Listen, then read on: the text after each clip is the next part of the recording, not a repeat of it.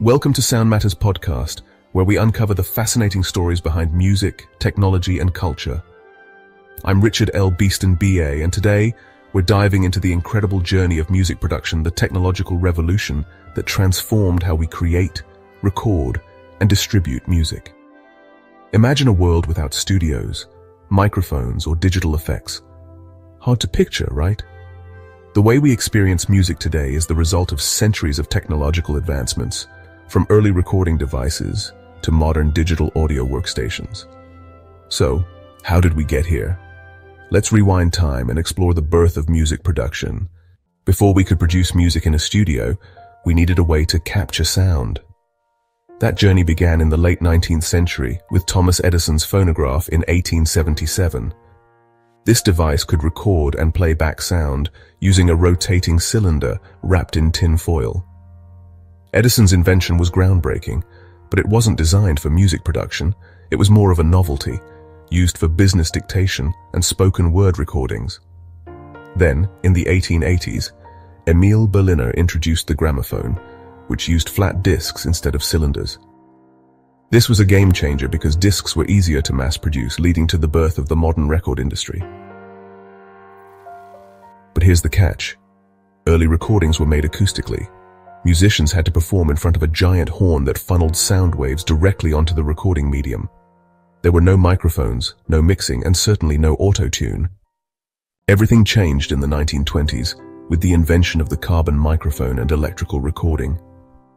For the first time, music could be captured with clarity and amplified electronically. One of the biggest pioneers of this era was Bell Labs, which developed early condenser microphones that drastically improved recording quality. This allowed for the rise of crooners like Bing Crosby, whose smooth vocal style wouldn't have been possible in the acoustic recording era.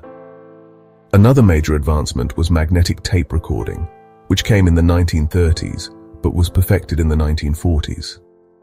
The Nazis were actually ahead in this technology, using high-quality tape machines for radio propaganda during World War II. After the war, an American soldier named Jack Mullin brought back a German magnetophone tape recorder, and that led to the revolution of multi-track recording. Suddenly, musicians didn't have to record an entire performance in one take. They could overdub parts, correct mistakes, and experiment with sound in ways never before possible. Without this development, we wouldn't have legends like Les Paul, who pioneered multi-track recording and introduced new ways of layering sound. As technology improved, recording studios became the heart of music production. In the 1950s and 60s, studios like Abbey Road, Sun Studios, and Motown's Hitsville, USA, became iconic for their unique sound. This era gave us the rise of 4-track recording, which allowed bands like the Beatles to experiment with complex arrangements. George Martin, often called the fifth Beatle, used techniques like tape loops, reverse recording, and artificial double tracking to push the boundaries of what was possible.